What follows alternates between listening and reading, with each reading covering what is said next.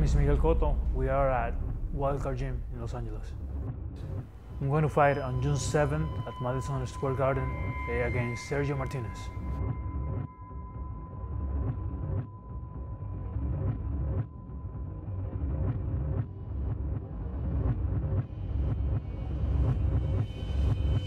We're inside 2 weeks till the fight. Today was really our last, somewhat difficult day with Miguel. Everything is winding down now, from his physical conditioning to his mitt work with Freddie to his sparring.